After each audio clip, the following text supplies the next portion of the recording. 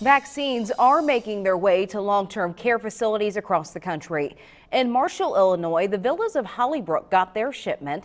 Several staff members were vaccinated. They say they feel a sense of relief now that it's in the facility.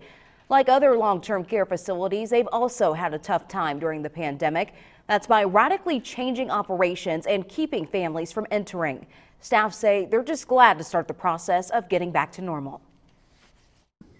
It was a happy moment, but in the same sense, I was very emotional about it because it's almost like, okay, we're getting to the end. Hopefully we'll see the light at the end of the tunnel now.